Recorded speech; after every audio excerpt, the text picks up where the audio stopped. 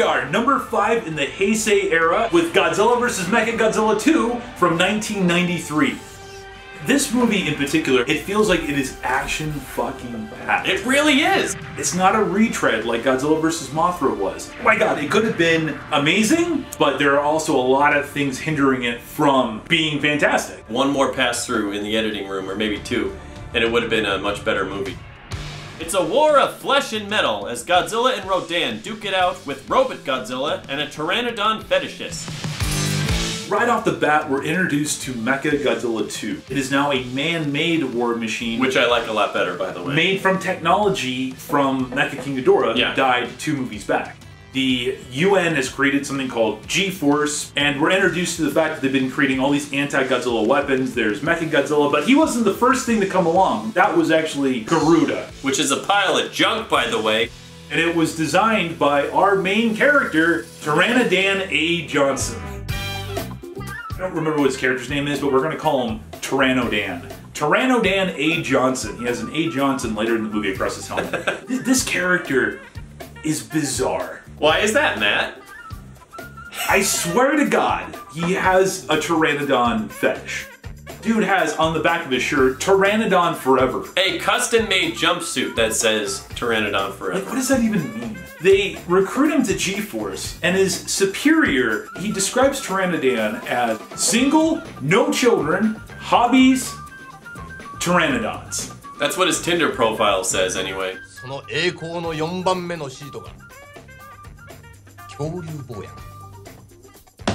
Oh my god, there's a robot Pteranodon that he makes later in the movie. He gets excited when they find out there's a Pteranodon egg. But it serves no purpose to the movie. No, it doesn't. It's not like it pays off at the end with some joke or some way that only he knows how to solve the problem. It doesn't pay off at all. It's stupid.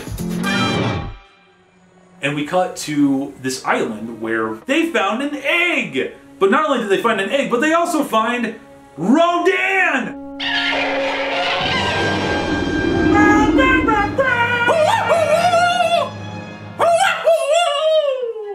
So is that your Rodan impression? No, I wasn't doing a Rodan impression. Why? Okay. Okay.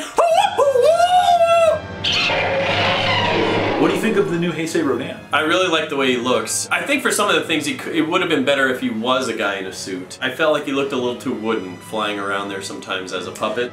All of a sudden, like as if on cue, when Rodan shows up. So Godzilla comes up, it's this glorious kind of like scene. Yeah, why was he there, by the way? He's drawn to the egg. Oh, right. Yeah, you forgot that already. We'll cut that part. We're filming this like literally the same day that we watched the movie because Brian said he wanted to, and he's already forgetting about plot points. I was thinking about Space Amoeba and I got confused. This initiates this battle between him and Rodan. First battle of the movie, super early in. And it's a brutal battle, too. It really reminds me of Godzilla vs. Mothra from 1964. We get some more tooth and claw as opposed to kind of like the Beam Wars, but it was pretty good. Godzilla nukes him, and you know, they get off with the egg, and Pteranodon finds out that there's a Pteranodon egg, and he gets all sorts of excited. He's just like, you know, he's fucking there. He is in the scene. Yeah, yeah.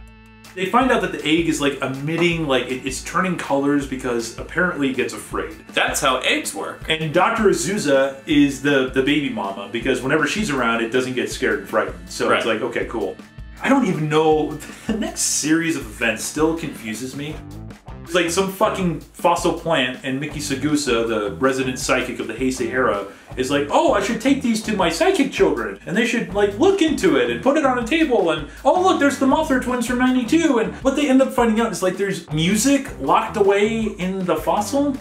Well, yeah, Matt. Have you ever listened to a fossilized leaf before? This magic music from the magic plant. I'm with you so far, yeah. This makes total sense. Makes the egg go crazy, everything fucking explodes, and out comes Heisei Minya! Yes, it is! Okay. I like it better than Minya. I was gonna say, better than Minya, Yeah, right? I'd say better than Minya. I mean, my god, at least it looks like Godzilla, for fuck's sake. Yes, it very much does. I think it had too much, like, fermented amniotic fluid in that egg or something, because it comes out and its eyes are, like, half shut. It's like, oh, hello! Baby? 早く持ってらっしゃい。 Oh, no! I don't know why, it seemed kind of fun. It seemed very fitting, yes. But they also make it a point to say this is not a dangerous one. Right. Even though it's minutes old, yes, we don't know a damn thing about it. Exactly. They say that this is not a Godzilla per se, but it is a Godzillasaur. And I'm pretty sure the Godzillasaurus in King Ghidorah was also a fucking carnivore. It was a dinosaur. And not eating fucking lettuce. And they're like, oh, he eats plants. Until he doesn't eat plants, he eats hamburgers. So I don't know what. The rules change on a dime, apparently. It does. And granted, this is a fucking Godzilla movie. You know, you can suspend your disbelief and stuff. But there are certain points to where you gotta shed the light a little bit on some of these things. Mechagodzilla picks up Godzilla on radar, and he's ashore. And it turns out that he's actually being drawn to the baby. G-Force is like, okay, here we go! Mechagodzilla and Godzilla square off. You know, the first time in almost like, what, 20 some odd years? Yeah. Almost. It's a fun battle. Mechagodzilla 2 is a nice update of the original. You know, he doesn't have the rainbow eye beams, but he has the rainbow Mega Buster beam. Mechagodzilla 2 is coated with what I assume to be the same kind of diamond armor plating that the Super X2 had from Biollante. Which was a nice touch. What that would do is it would reflect Godzilla's heat ray back at him, but in this case, it actually absorbs Godzilla's heat ray, transfers the energy, and boom goes the dynamite. Great weapon. I mean, this thing like lays waste to Godzilla, and they end up shooting shock anchors into him, and it's similar to like the King Ghidorah thing. Godzilla somehow reverses it in, you know, another Deus Ex Machina moment. Godzilla finds the baby. Baby's like, you know, Dada, no! And then Godzilla's like, ooh, okay, and he stomps away. It's incredible that Mechagodzilla, the Japanese army, not enough to stop Godzilla. But a baby cries out, his baby cries out. That's enough to make him turn around. And this is where Baby Godzilla becomes the central plot of the movie, and honestly, I think that this is really one of the more fun, unique, and exciting plot points, because now the military's like, wait a minute, after studying Baby, they find that secondary brain. They want to destroy that to paralyze Godzilla and to kill Godzilla. It's essentially what Godzilla Planet of the Monsters, the anime, basically had. This is the thermal exhaust port of Godzilla, you know, for those Star Wars buffs out there. Right. For some reason, Mechagodzilla has to be the person to, like, do the killing shot because she has the force that can focus on this. And she's, like, in this conundrum thing where it's like, do I do it? Do I not do it? I don't know. It would be interesting if it was given to a more fleshed out character. But even though she spent the past 3 movies trying to kill Godzilla, now her conscience takes into effect. I like the idea of it, but it's the execution. That DNA is there, but it's not complete. As soon as Godzilla leaves Kyoto, it really takes a downturn. Tyrannodan, he kind of like disappears in the movie. He comes by for a date though. He has a fucking Tyrannodan mobile cycle lander flyer thing.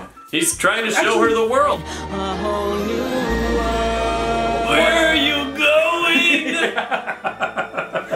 Yeah, cut that entire part out. Save yourself 8 minutes. This is where I say that, like, in this point especially, you could have gone into the editor and you could have cut things down and made things way more brisk. Or if on the writing front, you can start combining characters. This Dr. Azusa, who's like the baby mama, she's useless because essentially Mechagodzilla takes over this role in the next 2 movies. She has the connection to Baby.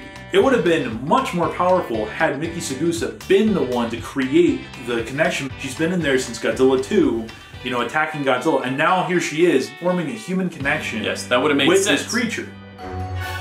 These psychic kids come in, sing to the baby goes freaking nuts, and then this resurrects the dead Rodan, God knows why, who then transforms into Fire Rodan!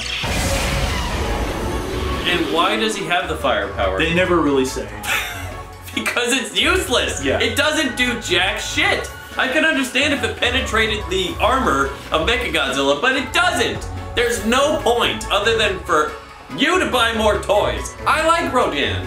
But he's useless in this movie. Out of all the monsters, I would agree. I like the idea of including him, but I do think that he could have been fleshed out a little bit more. Yes. Especially the relationship with Baby, because they say like, you know, oh, he's like Baby's half-brother because that broken egg next to the I don't even egg. want to know how that works out, but okay. Well, Rodan's coming for the baby and snatches the kid, and like Rodan drops the crate that Azusa and the baby are in, starts pecking at it, and I'm just sitting here, we're both wondering like, okay, so is he trying to free the baby? Because the baby looks scared as shit. Yes, we didn't know! Mechagodzilla shows up on the scene. Fire Rodan and Mechagodzilla have a fight. Was it a fight? I mean, you know, he shoots his beam, he flies around a little bit. Yeah, but did it have any goes, impact? Na, na, na.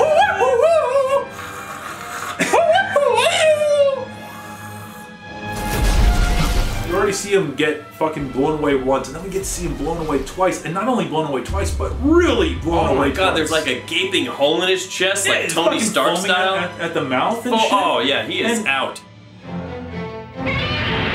Godzilla shows back up on the scene. Now, Godzilla vs. Mechagodzilla round 2 goes to Godzilla again. Up until the glorious backpack scene and Super Mechagodzilla. You were less than thrilled about Super Mechagodzilla. I don't really see it as a big difference than the regular Mechagodzilla. I said it was a way to sell more toys. It's not terrible, but It's fun, it's also yeah. not my... There was a cool part when he was literally firing on all cylinders. Every weapon on this thing was firing at once, and that was pretty cool.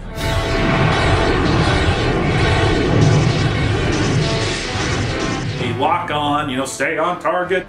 They blow up his second brain. They blow it up, and Godzilla's paralyzed and maybe dead.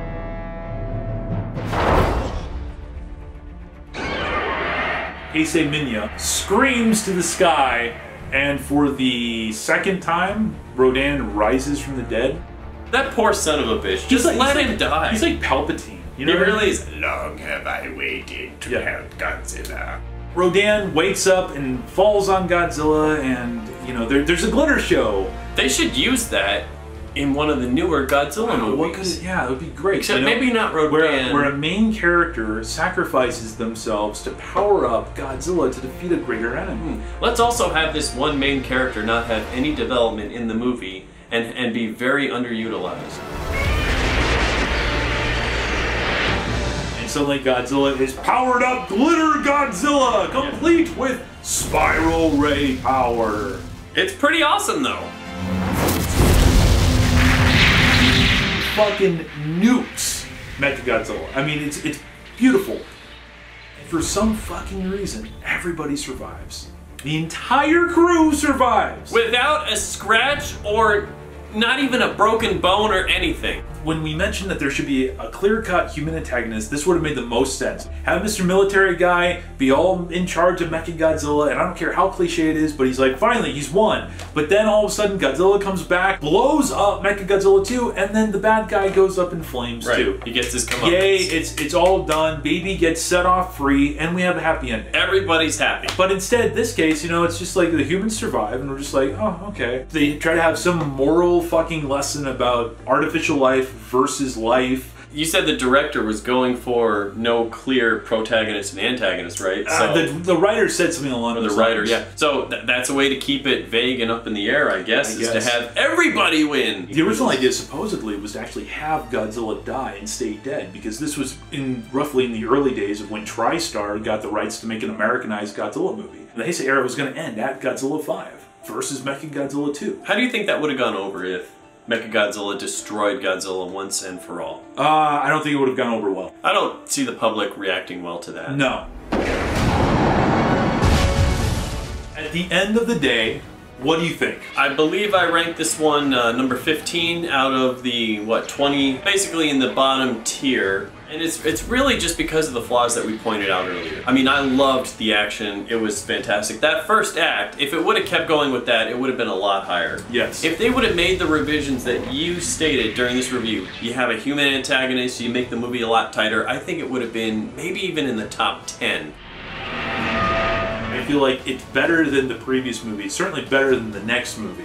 Ooh, what is the next movie? Oh my god. Okay, so I don't know if you realize this, but we have gone 40 years worth of Godzilla. Wow. And to celebrate the 40th anniversary, Godzilla versus Space Godzilla from 1994, everybody's most favorite kaiju movie of all time. We'll see if we survive that. And guys, with that said, for Godzilla's sake, keep watching Tokusatsu for the good of mankind and yourselves. I am Matt. Brian. Here to remind you to please, oh please collect responsibly, and in the wise words of Rodan,